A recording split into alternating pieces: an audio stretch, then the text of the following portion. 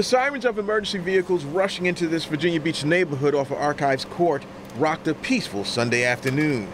2 bodies found inside a house. It was quiet, this morning we're doing, watering the lawn, and all of a sudden cops and the fire department came in, and you never see anything like that around here.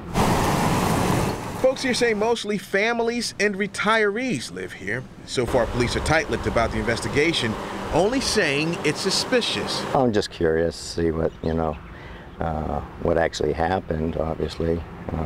Been here for 25 years and nothing like this has ever happened. And most of the neighbors know each other around here and pretty friendly and no problems. While uniformed officers and plainclothes detectives looked over the crime scene, residents wanted to know, should they be worried?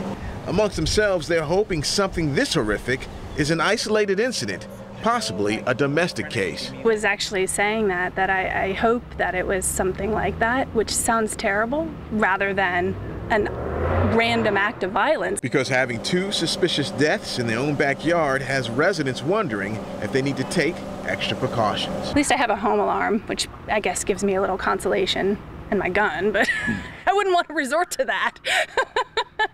Yeah, because it makes you on edge. It does. It's scary.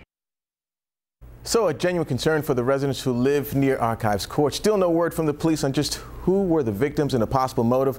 Of course, we'll keep you updated throughout the investigation here at 13 News Now. Phil.